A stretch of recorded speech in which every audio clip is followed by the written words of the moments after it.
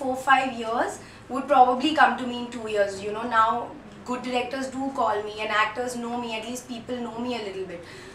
If I had just chosen any other film that I wouldn't be happy with, I don't think मेरा कुछ भी होता.